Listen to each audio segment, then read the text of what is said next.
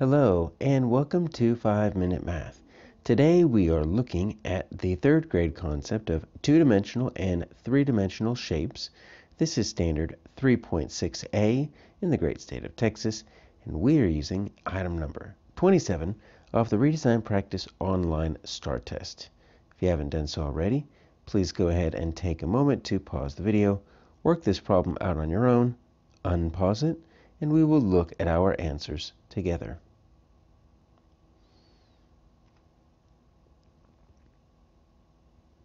All right, so we've got two groups of shapes here, and as you can see, we do need a scroll. So sometimes on these tests, you're going to find that they're kind of long, so make sure you scroll all the way down to the very bottom to make sure you look at all answer selections before you try to answer the question.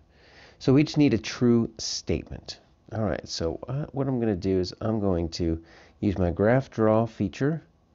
I'm going to hit that button on the top right to make it big, and I'm going to increase the transparency. Now here's the nice thing. So as I draw on this, right, I could draw something to kind of circle that. I can still, you notice this doesn't fill up the whole page. This still lets me scroll my problem up and down. So it's nice that I can still see my problem behind this. Obviously that circle doesn't travel with it because that circle is on the graph paper, which is sitting on top of the problem. So that's going to be kind of strange. But I can still use my scroll bar on the right to scroll up and down to see everything with my graph paper open. So that's kind of a nice feature. All right, so let's just take a look at what we have here. Looks like we've got some three-dimensional shapes in both groups. And let's see. All the shapes in group 1 are rectangular prisms. Okay, so rectangular prisms. All right, so what do we know about rectangular prisms?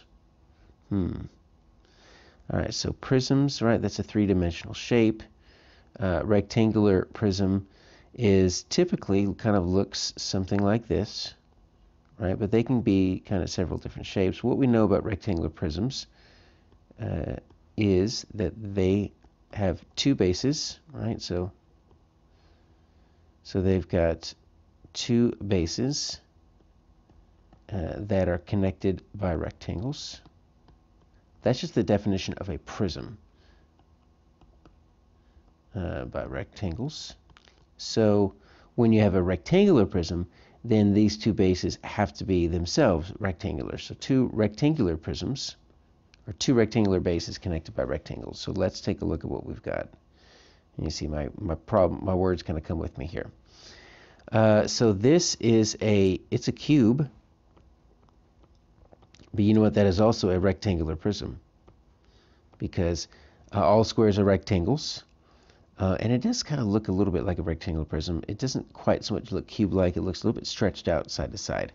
But a cube is a type of rectangular prism. It's a special rectangular prism, just like a square is a special type of rectangle. This is definitely a rectangular prism over here. But I don't think this is. Look, triangular bases. So this is a triangular prism, not a rectangular prism. All right, so we know a little bit more about prisms, but A is incorrect because that middle one is a triangular prism. All right, let's check number 2. All shapes in group 1 are polygons. Okay, so polygons. So let me see. What is a polygon? Well, a polygon is got straight sides, and it is closed, not open. Oh, you know what though?